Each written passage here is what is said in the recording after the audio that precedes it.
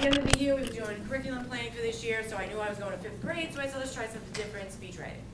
So I was lucky enough to have a student teacher who's not here today, Amanda Cortez, who really helped us out a lot with all of our websites, and now I haven't written papers or speeches in a long time, so I was, a little leery also. So what we did was, we chose a famous speech, something of interest to us. We always find that when we write about what we're interested in, or if we find something to read that we're interested in, it just makes for better comprehension, better connections.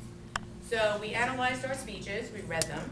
In order to analyze them, what we did was we looked for new vocabulary to enhance and enrich, the vocabulary that we have now. We highlighted, we went online, we looked up the meaning, it enhanced our comprehension of the speech. We then used other words in the thesaurus and got other words for the same, that meant the same. The reason why we did this, number one, was to enhance our vocabulary, but we wanted to see those words evident